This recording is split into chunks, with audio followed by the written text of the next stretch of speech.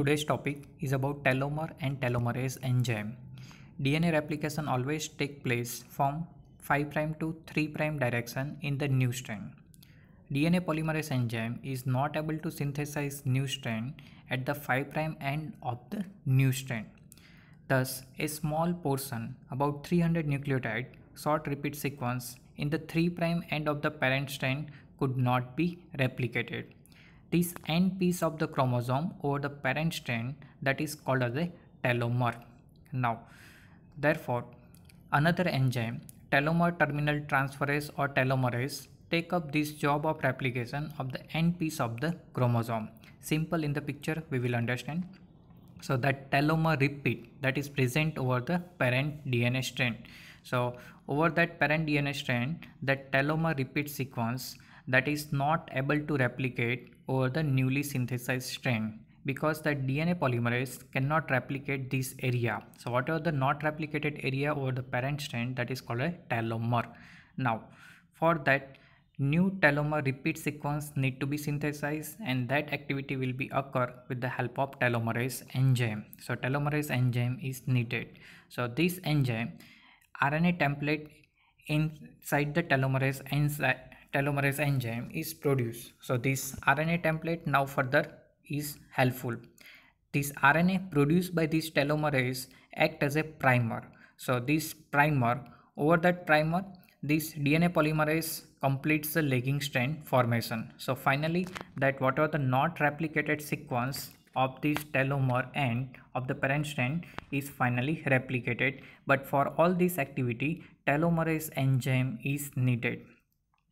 So unless this mechanism to replicate telomeres or the end portion of the parent strand, the length of the chromosome will go on the reducing at each cell division. Suppose that telomerase enzyme is not present, then end portion of the parent strand will not be replicated, so it is not available in the next daughter cell. So every time chromosome size will be reduced. So the stability of the chromosome and cell will be lost. So basically, for the providing of stability, the replication of end portion or telomere is needed.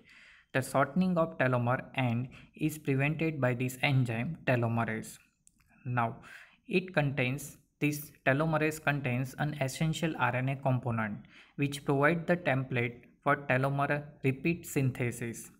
Telomerase act like a reverse transcriptase activity.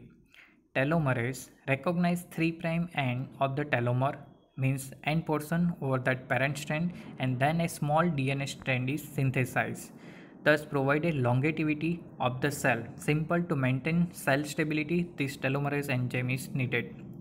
Telomerase absent in most somatic cell, so they exit from the cell cycle. Many times older cell or the senescent cells also lack telomerase enzyme, so remain in a G0 phase, means physically they will be present but further ability to replicate is not present or not found. So important thing is that germ cell, cancer cell and stem cell have telomerase activity which prevent telomere shortening. So in this particular cell, that telomere is not shortened or remain or maintain their size.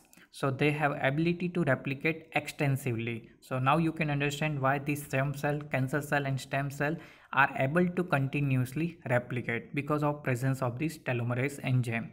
Therefore, telomerase become area of interest for the treatment of cancer and other important diseases. So whenever you are learning this DNA replication, you have to understand about this telomere, means end portion of the parent strand chromosome, and for that replication telomerase enzyme is needed.